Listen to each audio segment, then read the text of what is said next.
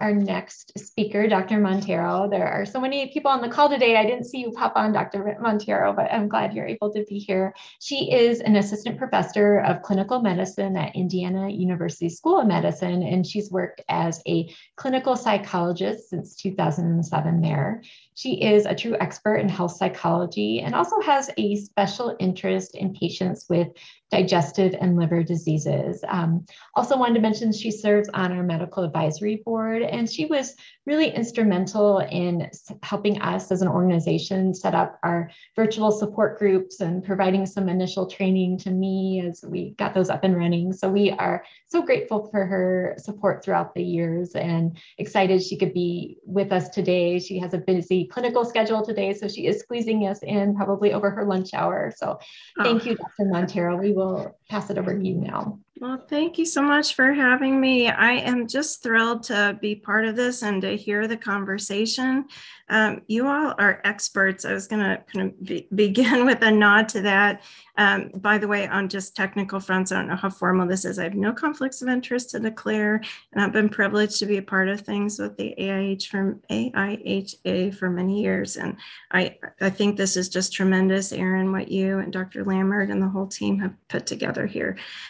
Research supports that your support for one another goes extremely far in helping make a major impact in buffering the stress of autoimmune disorders and regular life things, which of course continue in the background while you are coping with major medical challenges. So what you're doing is fantastic and privileged to be a part of things.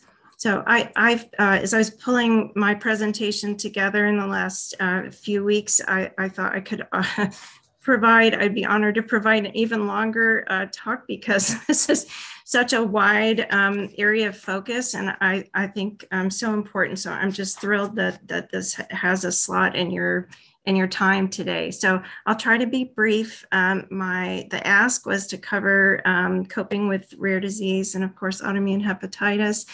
Again, I would just offer some perspectives from both my years in practice and my honor to come alongside people like yourselves who have been at difficult intersections in their lives medically and psychologically. This is offered in the context of awareness of you all as experts. So I think of it that way each time I meet patients and their support teams who come in. So please be aware I feel privileged to come alongside you with your own knowledge and expertise. So let me share my screen here. This is always the moment at which providers feel most at risk, right? They're going to do something not smart. Oh, good. Oh, I think I've got it up. Is that visible to everybody? Yep. Okay, yes. Awesome. I don't want to overly emphasize things that might be boring or not of interest to you all. So I'm going to try to just move quickly, but I would welcome any thoughts. If you want to just jump in, I'd welcome anybody's statements at any time. I appreciated the part. I'm coming straight from patient time today, so I wasn't able to join much before my time today, but I heard you all referencing fatigue, and I saw from the poll that that's exactly congruent with the literature. Like fatigue is overwhelmingly like the whopping #1 challenge, isn't it? I'm imagining that sounds like what you all are endorsing today, and that's certainly what people express. My understanding is that it's not just fatigue. Like people might say, oh, I didn't get a good night's sleep last night, or even I have a new baby. It's profound fatigue. Profound is the best word I can find to describe that. It's like debilitating, pulling yourself along by your fingernails kind of fatigue. So anyway, with that context in mind, let me kind of set the stage here to say that hopefully I am, there we go, able to move. Okay, so just for background, rare disease is quite rare, affecting, although rare as 1 in 10 in the US, which is pretty high for what I thought rare disease would impact. There are almost 7,000 diseases classified as rare. So if you do the math, there are unfortunately few resources And in fact, 90% have no FDA approved treatment, according to the NIH. So that was startling to me as I pulled this together for our time today. The psychological implications of that to me are that there is greater risk for emotional distress when people may be even less aware than the average bear of what you're experiencing. It might increase the likelihood of feeling isolated or even having stigma with limited social support. People might not be aware of or understand what is entailed with your experience. That's what I heard you all echoing today. And for all their probably good intentions, people may make missteps in what they say in their efforts to be supportive. So significant distress, as I know you all know, is associated specifically with autoimmune hepatitis, especially with regard to fatigue, quality of life. Dr. Lambert and his team have begun some excellent research on that. I know Erin mentioned to you that anxiety and depression are more prevalent among people with autoimmune hepatitis. Did you know it was 4 times as likely and for anxiety and 5 times as likely to have clinically significant symptoms of depression and anxiety, or anxiety and depression respectively. So regardless of how well controlled your disease is medically, it is still normal to experience, normative to experience anxiety and depression. So if you are feeling those things, I'm so sorry for the experience. Please know you are in good company. And there are things that we can do to help stack the deck, as I like to say. So try to help improve your experience and increase the odds in your favor. I would think of wellness in the context of kind of a broader lens of looking at the human experience. The WHO defines this as kind of a state of well-being with multiple dimensions, not just without disease, excuse me. In other words, not just trying to correct for the negative, but above and beyond that, a positive experience and multiple dimensions, including internally, physically, mentally, emotionally, and spiritually, and then in terms of functioning with work, socialization, et cetera. We also would kind of define the context as not just in these domains of functioning, but also in the larger lens of your context.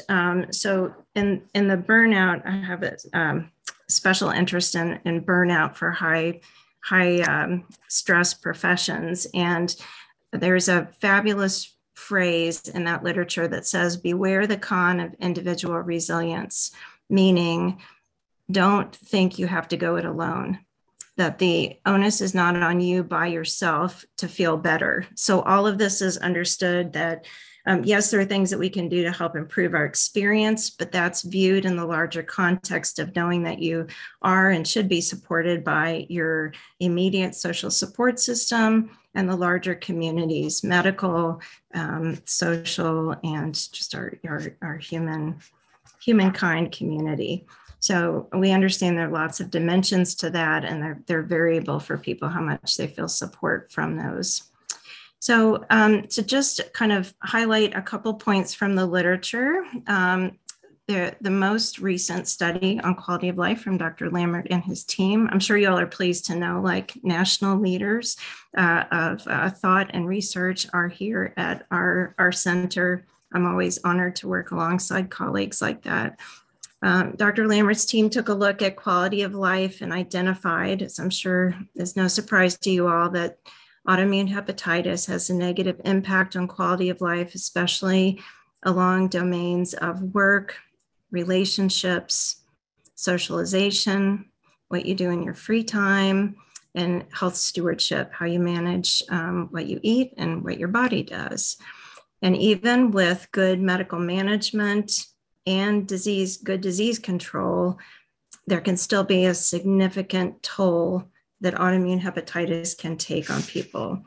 And this unfortunately is correlated with disease duration. So this is a risk irrespective of people. By the way, Erin, I'm seeing that some folks are in the waiting room. I'm not sure if that's on me to admit since I'm speaking. No, we're going to take care of that. Thank you. Great, thank you. All right. one last quick model. My colleagues always laugh when I bring this forward, but I think this is so relevant. So I know this is a lot of diagrams, but you guys have probably heard the term biopsychosocial model. That's a mouthful, but it's intended to describe, I think, the best model that we have to kind of identify the human experience in a couple of buckets. Medical, or what's happening to you physically; psychological, what's happening mentally and emotionally for you, so thoughts and feelings; and then social, I always break down into inner and outer dimensions. So outer obviously would be like relationships, work, stress, what's going on in your environment, but also your own internal response to that. So what's your behavior? What are you doing? What's happening around you? What's happening for you medically, and what's happening for you psychologically?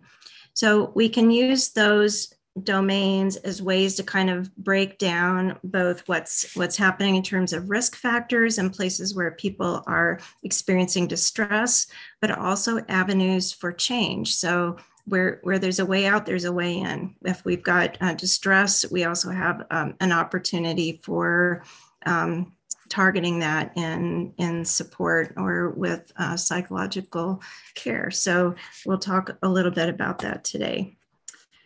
So with quality of life challenges, autoimmune hepatitis symptoms can kind of be categorized in terms of, this is at least one lens through which to look at this: central, specifically fatigue, depression, anxiety, and sleep. So things that are centrally mediated through our brains, or peripheral elsewhere in the body with joint pain, abdominal pain, and itching, some examples.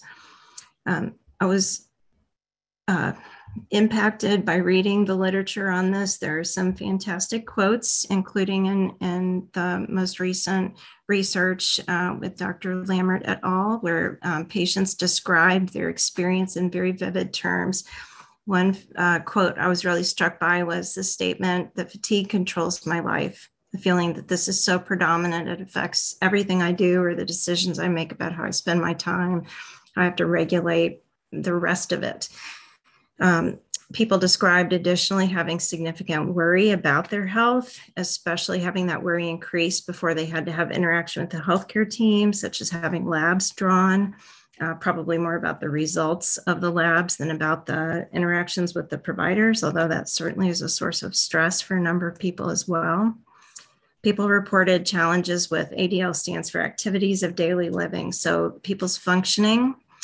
And then what I describe as circular symptom exacerbation. So back to that model, we would describe kind of two-way arrows between each of the categories, where some of the factors can cause kind of a cascade among the others. So for example, if you have pain or poor sleep, that's of course going to make you feel more poorly during the day, which is likely to decrease what I call your shock absorbers for managing stress or buffering against stress during the day, which is likely to have an impact on your relationships and your emotional well-being, which in turn then is likely to decrease your ability to engage in restful sleep, which then you can see where this kind of creates a circular pattern. So this is, again, normative stuff, but it's, I think, helpful to outline more specifically so we know what we're trying to target in treatment. Again, an avenue out is an avenue in, an opportunity for helping things improve. So some of the specific components of the risk factors include implications from the factors I mentioned before. So challenges with people around you understanding what you're going through. I heard several people on the panel mention this specifically. People around them may not be aware or make statements that may feel offensive or just insensitive to what they're experiencing. They may not realize what your symptoms are or why you need to manage things in the way that you do, which can often lead people to feel not just isolated, but almost like their illness is invisible. There's a whole kind of subsector of medical experience in the autoimmune category, particularly, that is described as invisible illness. Pain is also in that category, where the experience that you have on the inside may not be readily visible to people on the outside, or doesn't carry markers that people often identify with someone going through a medical challenge. Like, for example, cancer, people expect to see outward signs like changes in your face or your coloring, hair loss. Those visible signs of having illness aren't necessarily the case for autoimmune disorders. And so with that, people may not be as aware of what you're experiencing. And I think there's a sensitive balance between how people are often striving to function, but then reciprocally what that means for their visibility of their symptoms, and therefore these aren't always directly correlated, but their access to social support. In other words, if they're functioning, people might think they're feeling well, and that may not be at all your experience on the inside. And sometimes people go, based on what they see. And so they may presume things are in a different place than they may be internally. And people cope with this sometimes by minimizing their experience. They don't express as much about what they're feeling. They may defer their own needs and not bring them as overtly. That also, by the way, takes a lot of energy to identify in the first place, and then express your needs, try to get them met. So that's often a multi-layered experience there. They may manage them more privately, or have emotional reactions that can include guilt and anxiety. So it's a pretty complicated arena that we want to be aware of sensitively. This, by the way, in the literature is, I think, very accurately described as exacerbated by the pandemic and worry about immunocompromised. That's a whole other layer to be thinking about when you go out. I heard one of the panelists describe concern about going to the gym. I hear that from patients a lot, the feeling like I may not be safe, and in a way that's very viscerally different than my patients who may have generalized anxiety and don't want to go out because they're worried in general, which is valid. But on top of that, those of you who are experiencing autoimmune disorder have a whole other layer of reality to be thinking about. So we want to be sensitively aware of that. Healthcare provider interactions are another arena that's replete with challenge for people who have autoimmune disorder, and particularly autoimmune hepatitis. Literature shows that there's a variety of experiences. Some people describe feeling they have excellent care, and their providers are sensitively attuned to them and know what to ask, and genuinely listen to their answers about how they're doing. Other people report very different experiences, unfortunately, including not feeling believed. They even describe feeling abandoned, or having, all this makes me gasp, but feeling lack of expertise and even stigma from their providers. They may get conflicting information, like one doctor says to do one thing, one doctor says another, and often patients feel in the middle, or like they're kind of lost without clear direction on where to go. So, and this, of course, is further exacerbated by that sense of invisible illness. If it takes extra energy to lobby for yourself and present your needs, and even more so with the people who are supposed to be there to help with your needs, that can be a pretty taxing experience. So I would reference again the idea that you have, kind of your own resources for support, but that should be understood in the context of your immediate support system, as well as the larger intention of the healthcare provider community. So that you're not intended to go this alone, but I understand it may not feel as supportive as it is intended to be all the time. I want to be sensitive to the time, so I'm going to go through this quickly, but this particular section is referenced from Jones et al. Dr. Lammert is part of that team that just a couple months ago published for the study on quality of life. So they break it down beautifully among symptom-based difficulties, and then healthcare provider difficulties, et cetera, what their recommendations are. So you guys have been discussing a lot of this already. I'm going to just quickly highlight what they're saying, since you can read about that, but also if we have a few minutes remaining, touch on things that I would build on these recommendations to share with my patients and do myself as well.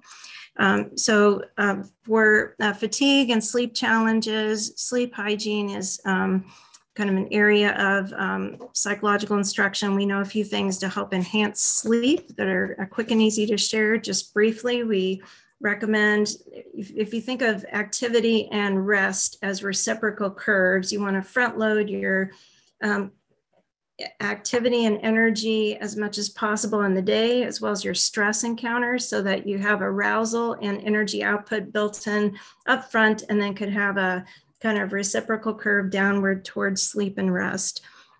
With chronic illness, there may not feel like there's much of a bump or difference between those two, but ideally we would try to get activity and output a little bit higher to get rest reciprocally a little bit lower. So if you can even, I tell my patients, even 10 minutes of gentle walking, if you can manage that, that's enough to get your brain moving and help accelerate those curves upward and then proportionately downward at night to rest. You want to keep your sleep environment cool and dark and avoid, probably most people know, avoiding screens and blue light to help your brain not be stimulated. It interprets it like sunlight, which is a cue to be awake and alert.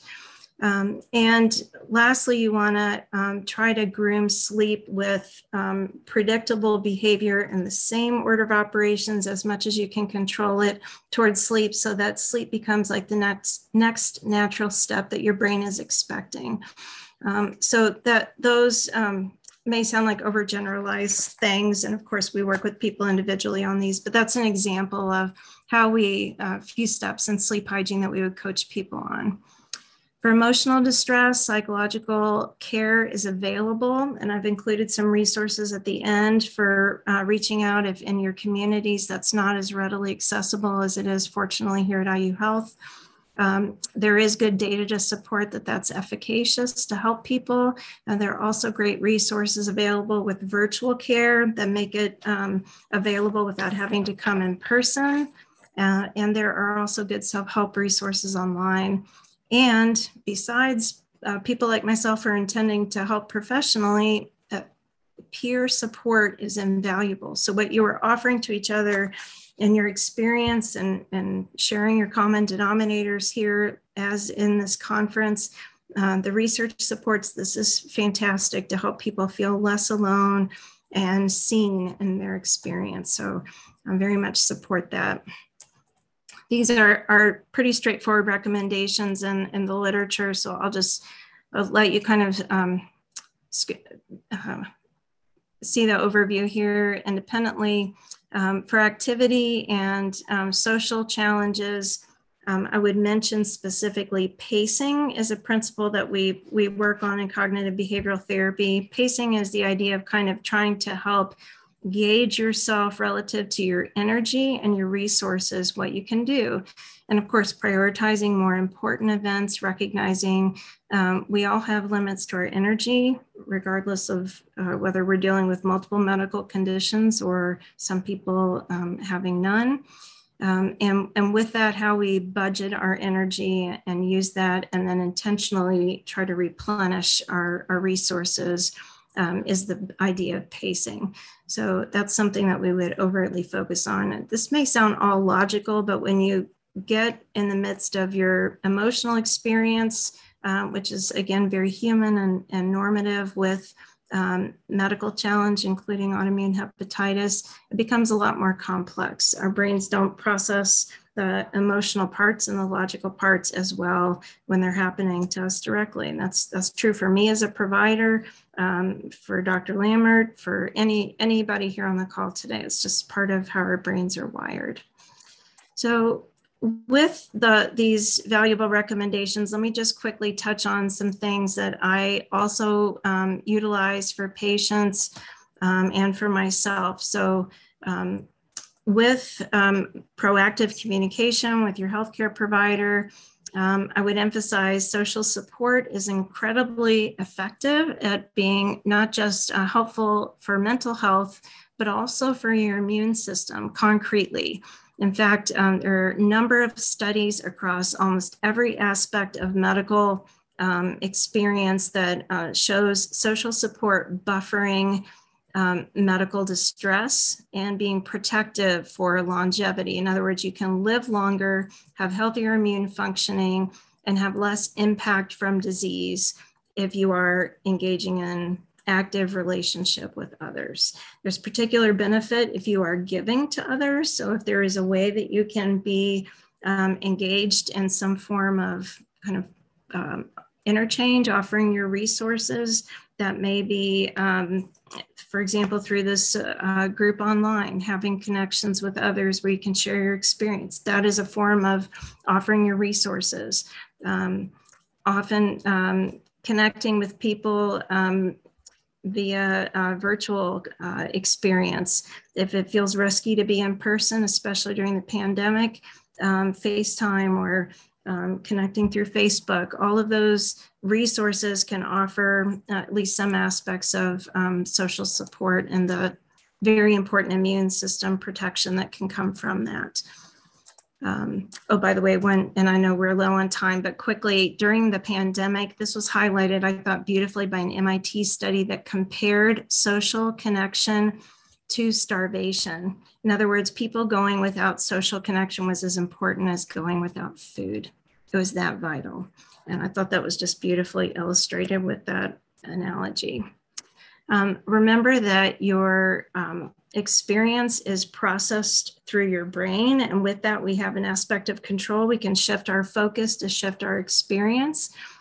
These are called golden traits of what we know helps across different types of medical experience to improve not just well-being, but actual medical outcome. When people focus on aspects that are within their control, they expect and observe parts of their coping that are helping them.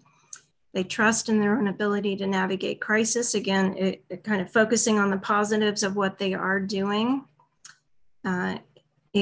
Include in their focus aspects that are connected to purpose and connected to social support, and allow themselves room to express distress when that's there. Conversely, when people have these factors here, they do not, these are correlated with less robust health outcomes. In other words, how you cope mentally and behaviorally has a real impact on your medical health as well.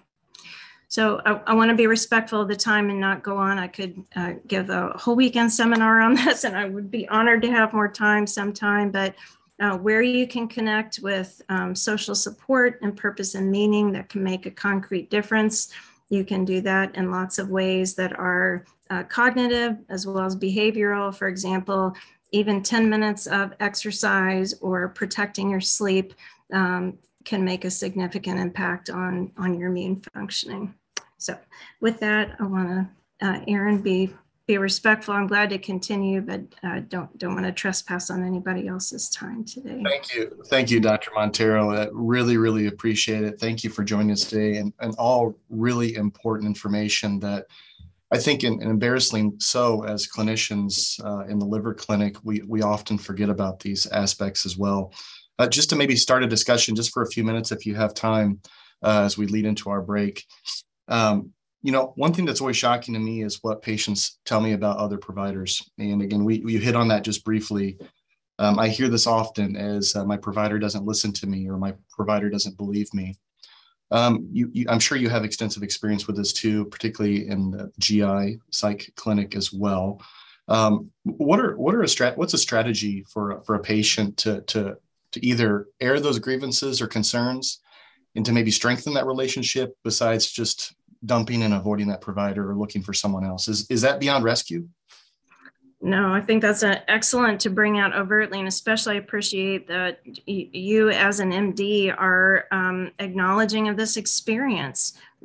So physicians have tremendous power in our culture, and rightly so. They have tremendous expertise and generally tremendous intention to be of support, but sometimes that may not land as intended. They're also under extraordinary time pressure. That's not your responsibility to think about, but in case that helps lessen the sting a little bit, to be aware that's not, I don't think, usually personally intended to be insensitive or less engaged than desired. These are also very complex conditions, and it's hard to get at everything, especially in limited time. So I think it's helpful on a practical level to write down your questions, have your thoughts as organized as you can. And I like the suggestion Erin was reiterating to have someone go with you. It's also helpful, just by power of numbers, right? If you have a social support team, that helps the physician kind of pause and they should take you seriously regardless, but I think it kind of emphasizes how important this is and helps them tune in to listen. That social support person can, help kind of make sure your questions get asked and answered. But to handle from a process standpoint, handle that directly, I think as Dr. Lammert was calling out the challenges very directly and unemotionally, that's a fantastic framework for describing your feelings to your provider. You might just pause and say, this is my perception. I am not feeling connected here, or I don't feel like you're listening. If it's said in a direct and especially in a less emotional way, usually that can be heard and respected, I think received very well. Usually, again, that intention is there, but if you call their attention to the missed opportunity or the gap, whether it's an understanding or empathy or connection, I think most of the time, my experience in coaching patients through this is that they get attended to. And if it's still a miss, at least you've given it an opportunity to be addressed, and you may want to advocate for yourself through the patient advocacy network or look for another provider. But at least giving an opportunity for that to be discussed directly. I know very few physicians who would not welcome that. Yeah, that's great input. It's a little demoralizing on my side as we really work hard, at least in my clinic, but I also hear that even in my own clinic, again, misperceived signals or allied health staff may contribute to some of that stress and pressure. One of the things when I see a patient from out of state or as a second or third line referral, I ask for the cheat codes. I wonder why are they looking for someone different? And honestly, a majority of the time is because of provider relationship. Mm-hmm. So it does take a lot of time and energy. And I'll say that I am not the best. I still struggle with this, but I think even just increasing awareness is probably important. But I think patients can do that for their providers. And again, that's one of the most common complaints I hear. Maybe one question before we head to break. Anything that anybody would like to bring up with Dr. Montero?